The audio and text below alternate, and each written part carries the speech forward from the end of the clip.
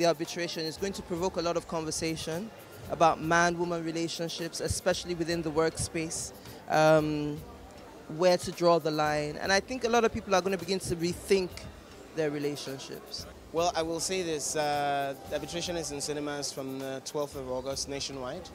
Please go ahead and see it. We're doing our best to make sure that our movies are equally international standard, and this is one of such.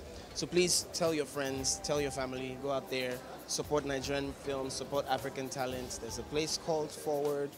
God bless. Dara is sweet but sassy. Dara is very driven. Dara is a fixer. She likes to fix things. When everyone else sees a problem, Dara sees a solution. Dara is a helper, a destiny helper, in fact. But Dara is also a victim of some of her choices, and that's why she finds herself in an arbitration, you know. But one word I would use to describe Dara is that she's a fighter. Immediately I read the script, all I could think was, this is different. You know, this is not something that you find every day. This is, you know, out of the box. So I wanted so much to be a part of it. It was nice. It is nice. It's a good movie. And then the casting came together and we made a great movie. So. Well, it's a beautiful romantic thriller, so to speak, about workplace romance and the subtle definitions of rape. It's brilliantly told, you know, through the viewing or the eyes of an arbitration panel. So it's a lot of intrigue, it's a lot of suspense, and it's a lot of drama too. I am blown away. I'm blown away by the level of script writing. I'm blown away by the level of direction or directing. I'm blown away by the level of acting. I'm blown away by, you know, the technical quality of the film. You know, our industry is known for doing a lot of drama, but it's hard to engage an audience for 100 minutes. And this movie got you on the edge of your seats all through. You never knew what was going to happen next. You never knew what evidence would be said next.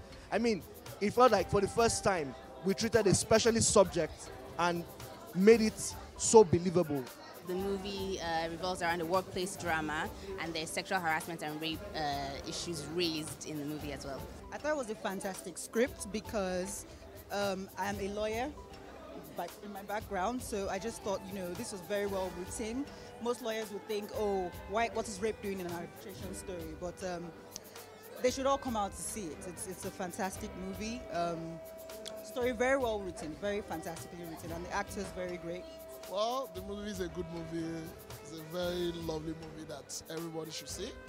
Though by the word alone, everybody will be like, it will be a boring movie. But just give it a try and you see the trial will convince you to come and see it more, and you will tell other people to come and see it. It's a nice movie.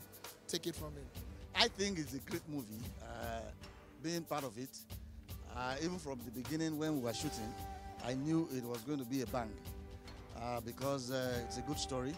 It's not the normal kind of Nollywood stuff that you find, you know. It's an intellectual work, and I mean that's the kind of thing that will excite me. Then you have a good director who worked on it, fantastic actors, you know.